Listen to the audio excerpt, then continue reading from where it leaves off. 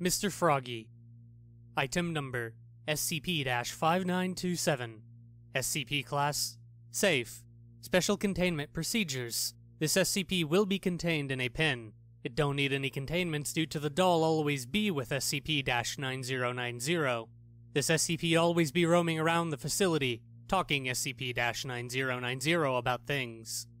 Description: the object is a small frog plushie. It can talk, walk, run, jump, like a normal human. The objects are always calm, and mostly stays and speaks with the SCP-9090 while at the end of each day. It said, "Therapists ain't nothing compared to real friends are. Good night, mate." Its inside is made out of pure wool, no hearts or organs, just wool.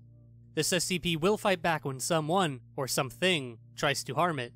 It will try to snap the neck bone. This SCP cannot bear to be far from SCP-9090 for 4 meters. This SCP can be interact with it is very nice and soft. When depressed, this SCP can be your friend. Do not separate the doll from SCP-9090.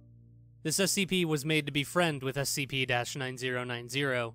If SCP-9090 expire, and so the doll will be expired too. This SCP will try to cheer up SCP-9090 when it needs to.